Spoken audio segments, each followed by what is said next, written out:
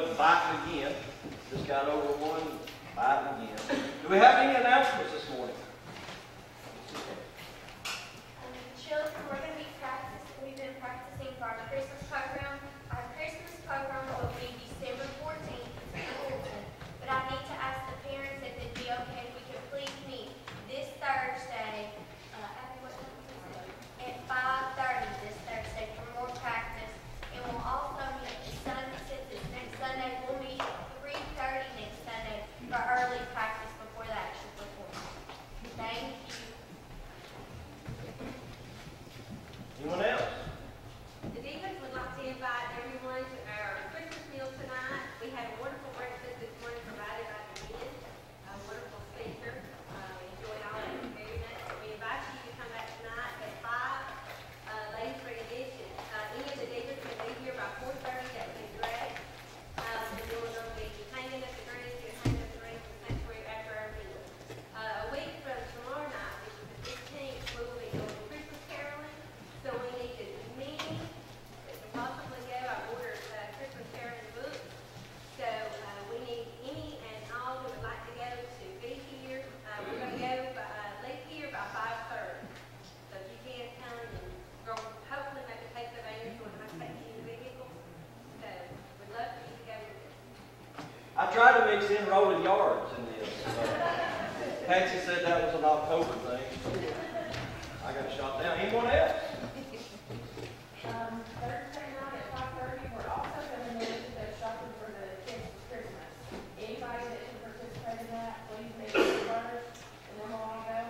A few others are going to hang back and practice with the kids, so we get as many action hands as we can get.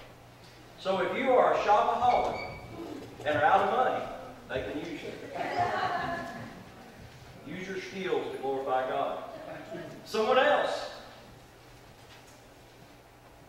I wanted to tell the church that last Sunday night, the 5th Sunday night, that we met at First Baptist, and y'all just don't know how proud I am of it. We had a great representation of the Fairview.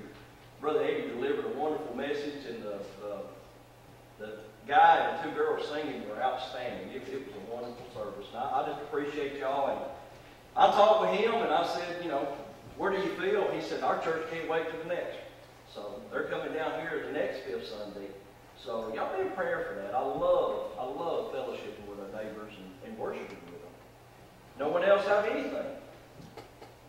Next Saturday morning, about 8 o'clock, we're going to be trying to straighten up our storage room in the back. If you've got anything back there, you don't want to throw it away. You might want to see it. You have been warned. Anyone else? Yes. I have a praise. Daughter not Holly, Holger is back from Iraq. I haven't talked to her, but I've seen her to Mark. She's trying to get over her jet lag, I guess, yet. So I just appreciate all of it. At this time, Ralph and Mary will come.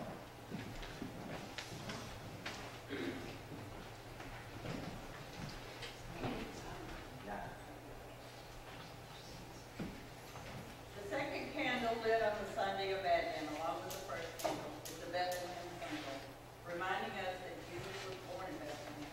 It too is purple, reminding us that it was a king who was born in the manger. Our prayer. Stir up our hearts, O Lord, prepare the path of thine only begotten Son, that we may be worthily serve thee with hearts purified by his coming, who livest and reignest with God the Father in the unity of the Holy Spirit, ever one God, world without end. Amen. Amen. Let's stand and sing.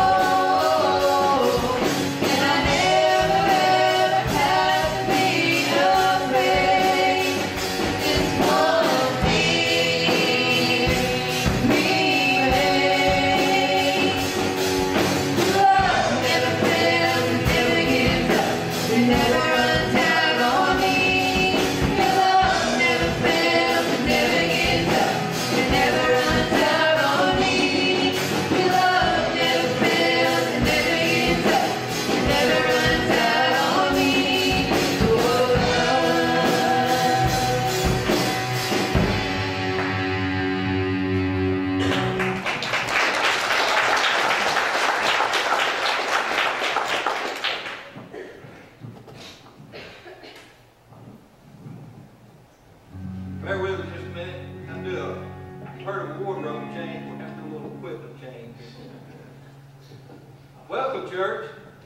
What an awesome day to be in the house of the Lord, amen? Amen.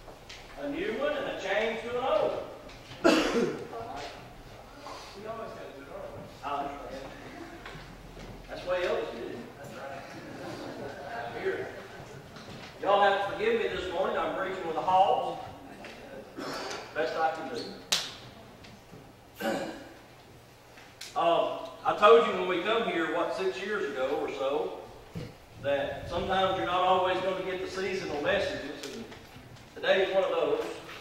So I apologize for that, but I'm going to preach what God's laid upon our hearts. This kind of goes along with the birth of Christ in some ways, but you remember when you don't remember, I don't, when I was just an infant. I guess Mama took care of me, somebody did, I'm here. And then you remember when you become a teenager and your parents become very dumb. Y'all remember that? And, you know, they tell you to comb your hair, and the more they told you to comb your hair, the more you'd stick it up on top of your head and get jailed and whatever. And you bring home a nice-looking boy or a nice-looking girl, and they didn't approve of it, so the next one you brought home was, whoo, messed up. So we all go through that rebellious stage. Authority is something that is hard for us in our teenage days. And it's even hard for us in another way in our adult ages. Y'all bear with us. I know we've had most of you breakfast this morning. But if you see somebody beside you sleeping, or on the other side of the church, today you have my permission to throw a songbook at them. Be better if it's a Coach Berry because they're smaller. The hymnals will hurt somebody, but hey, they'll need to be sleeping in church. If you got your Bible, we'll be in Mark, and then we'll go over to Matthew. This is where Jesus had been up on the mountain, and he'd been tempted by Satan. We know that he fasted for 40 days and 40 nights, and then Satan came upon him and tempted him. And when Jesus come down off the mountain, he was weak, and the angels ministered to him. And so this is Jesus starting his ministry. This is where he calls his disciples and gets started with his ministry. And I want to try to bring out to you what God's laid upon our heart this morning. In Mark chapter 1, verse 20, it says, "And straightway he called them, and they left their father Zebedee in the ship with the hired servants and went after him. And they went into Capernaum, and straightway on the Sabbath day he entered into the synagogue and he taught. And they were astonished at his doctrine." Why? Because he taught them as one that had authority, not as the scribes taught them. And it says, "And there was in their synagogue a man with an unclean spirit, and he cried out, saying, Let us alone. What have we to do with thee, thou Jesus of Nazareth? Art thou come to destroy us? I know thee who thou art, the Holy One of God. And Jesus rebuked him, saying, Hold thy peace, and come out of him. And when the unclean spirit had torn him, and cried with a loud voice, he came out of him." Listen to this. "And they were all amazed, insomuch that they questioned among themselves, saying, What thing is this? What new doctrine is this? For with authority commandeth he even the unclean spirits, and they do obey him." As I began to read this and ponder what God had laid upon my heart, I began to see a scripture that I had preached many times, but I didn't fully understand it. You see, a couple of months ago, I put a paper on the back, and I told y'all that I wanted to grow. And I said, anybody that wants to grow with me, take this paper, answer some of these questions, and let's see if we can grow. And I don't know if you've noticed it or not, but the last couple of months, I've grown. I've grown in my preaching. I've grown in my understanding. Am I mature? No. I'm still just a poor little helpless preacher, dumb as dirt, trying to find my way sometimes. But in the last few months, I've grown, and I've always preached this as Jesus calling his disciples, for his disciples to watch him. Because after Jesus left, the disciples were going to be in charge and founding and starting his church. And that is true, but it's not the whole truth. The Bible says that he came up off the mountain down into the valley, and he began to call the ones that he wanted to come and join him, to follow him. And it said they left their fathers and their boats and their nets, and they began to follow him. And they couldn't believe, and he went into the synagogue, and he said that Jesus stood up and taught. And this happened all the time. I don't know if you've heard different preachers preach, but some of them sometimes stands up, and you can feel the power of God off of them. You can feel the holy anointing off of them. And then there's some people that stand up to preach and testify that you're thinking, oh, my gosh, how long is this going to take? So when Jesus stood up in the synagogue and he began to preach, the Spirit of God began to flow off of him, and his disciples began to look at one another and said, how many times have we sat in the synagogue synagogue and heard the scribes and Pharisees, heard them speak, and we were bored out of our mind. He said, but this man preaches with authority. It's different. It says, while they were in the synagogue, notice that there was a man with an unclean spirit there. What in the world was he doing in the synagogue? Why would a man with an evil spirit about him, why would he be in the synagogue? He'd probably been there many times when the scribes got up and spoke the gospel or spoke the word, but he was never had the power of God manifested in the place. So something changed when Jesus walked in there and began to preach and to teach with authority. The man cried out, why have you come to torment me? I know who you are. The Holy One, the Son of God. Jesus rebuked him and told him to be quiet. If he'd been in the South, he'd say, hush your mouth. Because he didn't want everybody knowing exactly who he was at this point in time. And he simply looked at the man and he said, go. And the unclean spirit departed from the man. And the disciples began to look at themselves and said, we know that it was different. Kind of like on the road to Emmaus, the Bible said that their hearts burned within them. When they speak, they talk within themselves. What? It's one thing to preach with authority. It's one thing to be able to feel the power of the Spirit, but it's totally another thing that demons obey Him. You might remember that when they were in a ship, that a storm came up. And they woke Jesus up, and they walked up to the bow of the ship, and he said, peace be still, and the storm went down, and everything was calm, and the disciples were still mesmerized. Who does this? Who does this? Who walks out in the middle of a tornado and goes, thank you? Nobody does this. Nobody casts out demons. Nobody does this. Nobody has the power of God like this man has. And as I begin to believe before, and I say it's partially right, it is right, that I began to believe that Jesus had called these disciples to do nothing but merely follow Him and just pick up when He left. Let's go to our next scripture. I want you to listen to this. It says, when Jesus came to the coast of Caesarea Philippi, he asked his disciples, saying, whom do men say that I, the Son of Man, am? And they said, some say that thou art John the Baptist, some say Elias, others say Jeremiah, and one of the prophets. And he said unto them, but whom say you that I am? And Peter answered, thou art the Christ, the Son of the living God.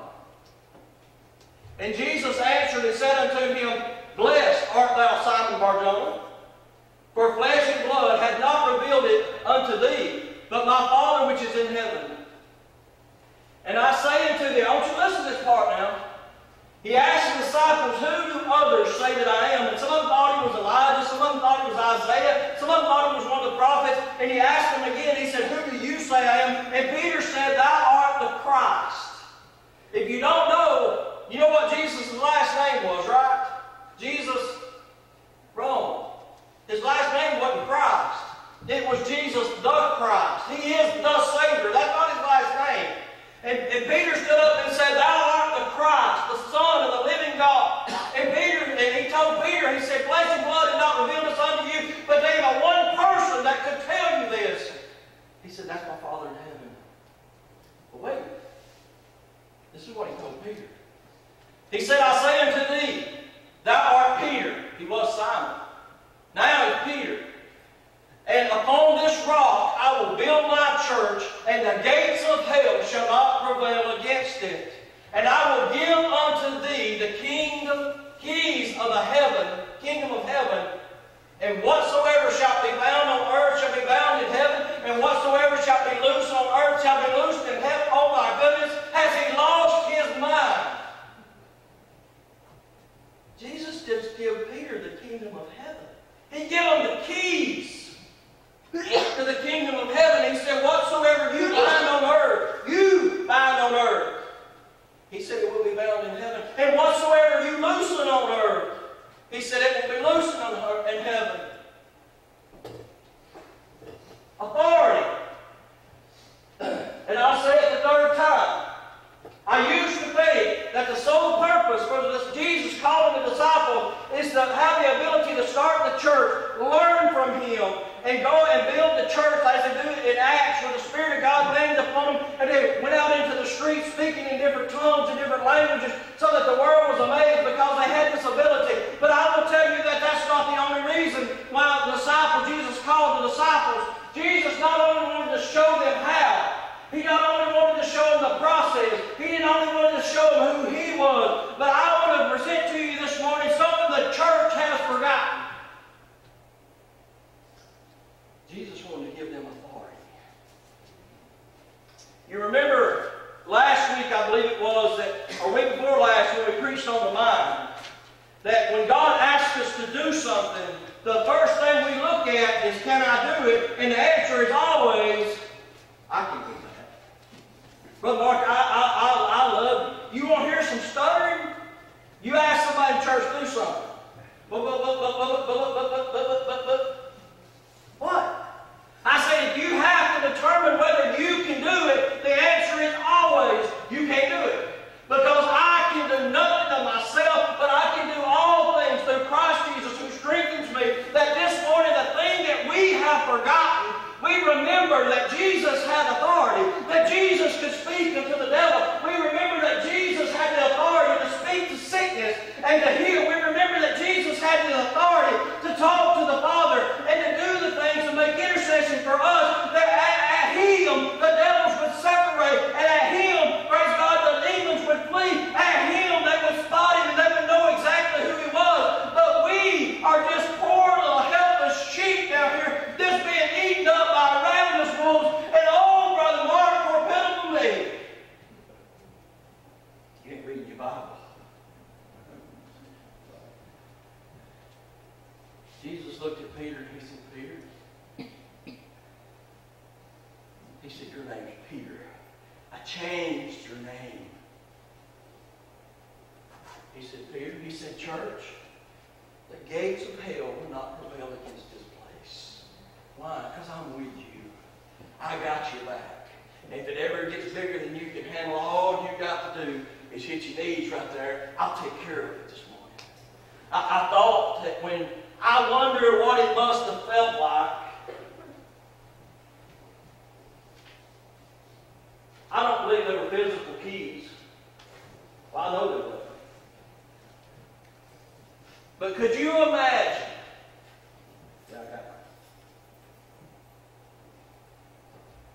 Jesus standing there, saying, here, son, here's the keys to heaven. Could you imagine who deserves it? What one of us among us deserves for Christ to stand in front of us and us to reach up and take the keys out of His hands? Could you imagine Peter, if they were real keys? I know they wasn't, but could you imagine Peter going, me? Do you not remember? I'm an idiot. I stick my foot in my mouth more than I do anything. Jesus, well, you don't want to give them to me. Could you imagine? Some 2,000 and something years later, as we stand before God, and God stretches out the keys in front of us and says, Fairview, I give you the keys to the kingdom of heaven. Whatever you loose in this church or in this community, He said, it'll be loosed in heaven. Whatever you shut the door on, He said, the doors will be shut in heaven. And it will be done that way because you done it. Authority. We picture Jesus as being the lamb that went before the shears, a lamb that didn't speak a word when He went before the slaughter. But where is the Jesus that walked into the temple and grabbed a hold of tables and threw them? Where's the one that took out a whip and beat them until they run them out. Because you will not make my Father's house into a den of thieves. A house of prayer, a house of refuge, a house of love, and you made it a den of thieves. Where is that, Jesus? They had authority. I believe Peter was walking down an avenue one day, and his shadow overcast the sick, and he began to stand up and walk. I believe they were going into the temple to worship, and there was a man standing there, or sitting there, been there all his life, crippled, begging pennies and nickels. He said, silver and gold have I none. He said, well, I tell you what I will give you. I will give you a piece of what God's given me. Rise and walk. When the one fell out of the loft, when Paul was preaching, because he was long-winded, and he preached all up into the hours of the night, and killed himself, Paul raised him. Church, what would it be this morning? Hallelujah! If you took authority over this church.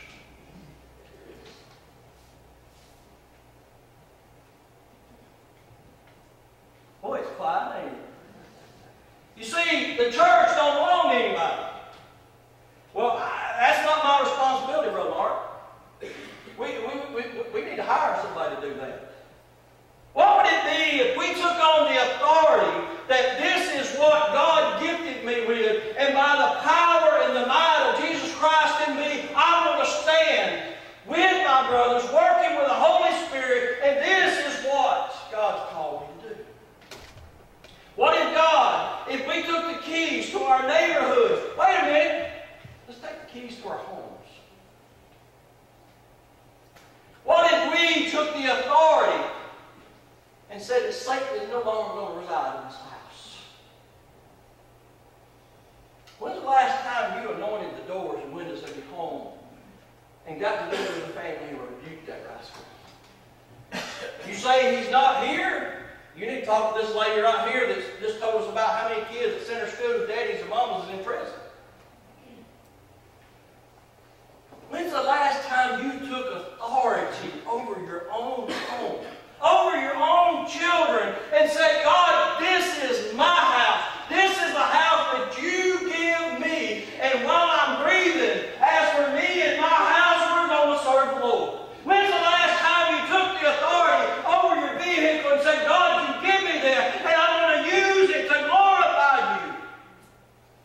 When's the last time you looked at somebody sick and hurting and going, we're going to pray for you. Hope you get better. See you on Facebook. Why not? Take them by the hands. Why not? Didn't it say somewhere in the Bible that we'd be able to tread upon serpents? What did it mean when he told Peter? He said the gates of hell should not prevail against you. What did that mean? Taking the authority. The church this morning, yes, Jesus was a lamb. And he was taking the slaughter, but he was taking the slaughter because that was God's will for him in his life. That's why he was sent. We wasn't sent here as lambs to the slaughter. We were sent here to be more than conquerors. Amen. Through Christ our Lord. Who has the authority in this church? Whose authority is it to pray for this church? Whose authority is it to lift up these members? Is that just my job? When's the last time you drew a line in the sand? What was it, Elisha? And said, that's enough. All y'all that's going to serve the world, you serve him over there. And all those that's going to serve the true living God, stand over here with me. To take authority. If you end up in prison, guess whose fault that is? It's yours. If you lie tomorrow, guess whose fault that is? Yours. But to live and take authority over your life and say, God, I've died out to myself and I now live for you. I claim this body in the name of Jesus Christ. These hands, these thoughts that go through my mind, I'm not going to listen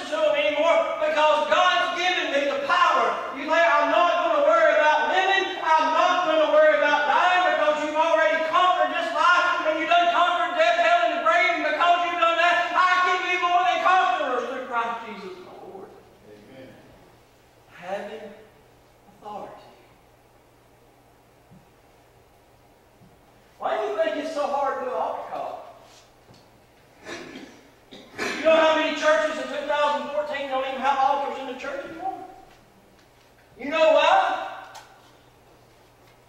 Hard to bow to authority, ain't it? It's hard to get out of a comfortable bench. It's hard to walk up here while we're singing a song and fall down in front of your Maker and say, God, I need you. I claim my husband, my wife. I claim my house. Things are going to change because I'm going to use the authority that you've given me to become a son of God. The authority. I watched this morning as they were riding in the streets up north, and that ain't where this comes from. But all they kept talking about on the news is how people are afraid of authority. When I get pulled over, I put my hands on the steering wheel, and I say, yes, sir, officer. You know why? He's wearing a badge and a gun. That means something to me. The kids gripe at me all the time, Daddy, won't you go 70? I said, because that sign says 65. And that sign's got authority on me because we all stood before and put our hands over our heart and pledged allegiance to the flag that we would be upstanding citizens. It's got authority on me, and I do the best I can. Fudge a little.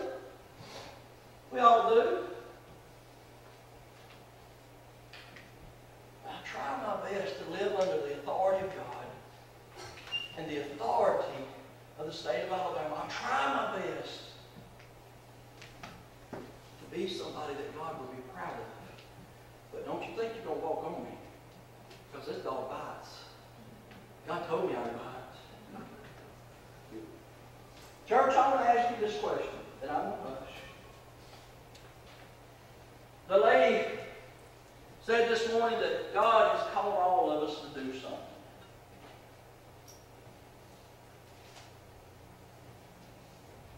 What would it be if we took authority of that calling? What would it be? What would it be if 5 or 10 showed up 10 minutes early for church and fell down on their knees and prayed for this service? What would it be if we really took authority of God's calling in our lives? And yes, I've been in church services where the preacher didn't preach. I've been in church services when they were shouting when they come through the back door. Why? Because the church had been involved in people being saved. The church had been involved in people being healed. The church had been involved in marriages put back together. The church had been involved in rebuking the devil. And they didn't need me to come in here and give them a pep talk. Honey, they were walking on air when they come through the back door. We can be more than conquerors if we take the authority to be the children of God and to walk in the steps of Jesus Christ. He didn't care if it was a funeral. He didn't care if it was the dead. He didn't care if it was the sick. He didn't care if it was somebody that was fixing to kill him. He walked right through the middle of them in God's name. Let's take authority this morning. And I want y'all to do something. Y'all know how I like different, and y'all know how I like weird. I don't want you to tell anybody. But this morning, whether you come to the altar or not, I want you to take authority of something in your life. If you've got 15 things that you need to take authority of, I want you to take authority of one of them. And say, dadgummit, it's been long enough. It's been long enough. I've let that thorn just drive me nuts for how many years? I'm tired of it. God said I didn't have to. God gave me the power, and I'm taking authority of it right now. I want you to take authority of something in your life that you don't already have.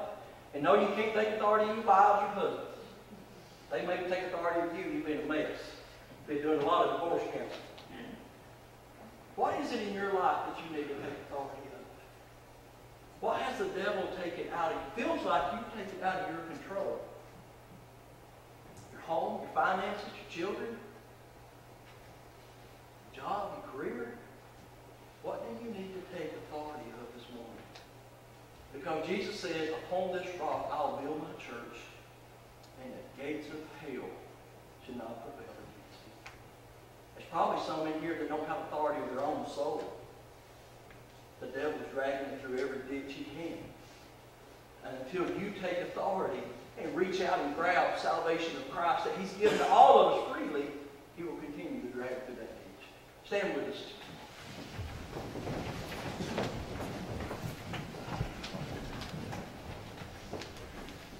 Before she starts playing, on another awkward minute of silence, I want you to examine yourself. Examine your life right now. What is it high time that you just grab hold of and claim it?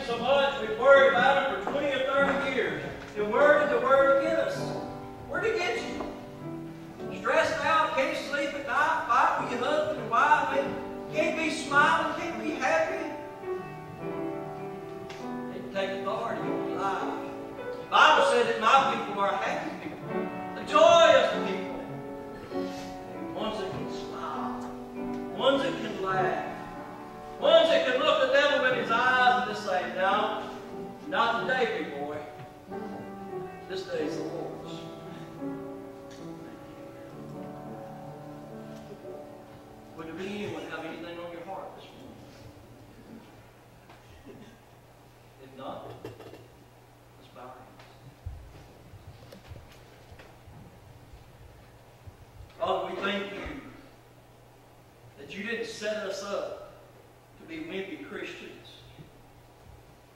to turn the cheek every time. But you called us to have backbones, to be strong in our faith, and to stand for what's right. Father, Lord, I give you all of us, every one of us. And whatever we saw this morning, maybe it was our cigarette addiction, maybe it was our cussing, I don't know what it is.